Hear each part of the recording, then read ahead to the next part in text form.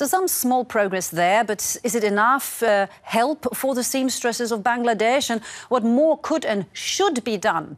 Well, let's put those questions now to Bernd Hinzmann. He's a member of the Clean Clothes Campaign, an organisation dedicated to improving working conditions and supporting the empowerment of workers in the global garment and sportswear industries. Well, it's good to have you with us. And as an expert on the field, how would you describe the current working conditions in Bangladeshi factories? What's changed in that 1 year?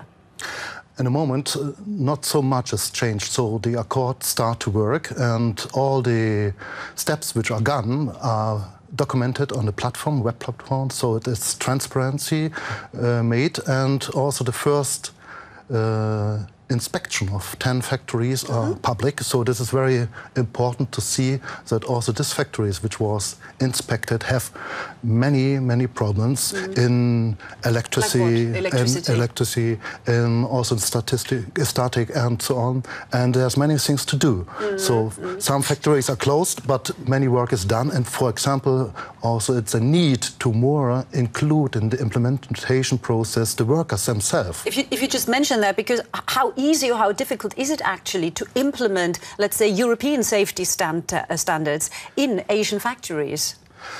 It's possible. So the universities and also the static engineer bureaus are involved in the process. So the knowledge is there, and also the GIZ is placed and involved in this process. So the knowledge is there, and the main problem is that the international brands must also give money for the implementation. So this is the point, and some of the supplier factories have said they have no money to implement the corrective action plan, Which, for of course, is one of the reasons why so many Western manufacturers have outsourced in the first place in order to save money. They've moved to low-cost countries. And let's take a look at how much cost, or how the actual cost of a piece of clothing really is. Perhaps we take a T-shirt here in Germany would cost 29 euros. Trade margin makes up more than 20 euros of the remaining 9 euros.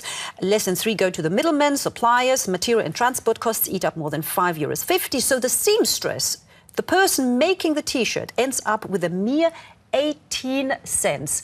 That is quite shocking to us, at least. Is it a fair salary? How could this be a fair salary? No, it isn't fair. It's clearly because this kind of cost compensation leads also to this disastrous health and safety standards in Bangladesh, for example, but also in other countries like Cambodia. And the wages in these countries, so the official minimum wages, are the most competition points between different countries, and all these international brands make their own profit of this reality. And that's why is a need of change also in the calculation system of the international brands, because they have really to calculate the cost of the wage which called a living wage or a decent wage. That is the need to do. So still a lot to do there, a lot of unfairness there. Bernd Hinzmann, thank you very much for being here with us today. Thanks to be here.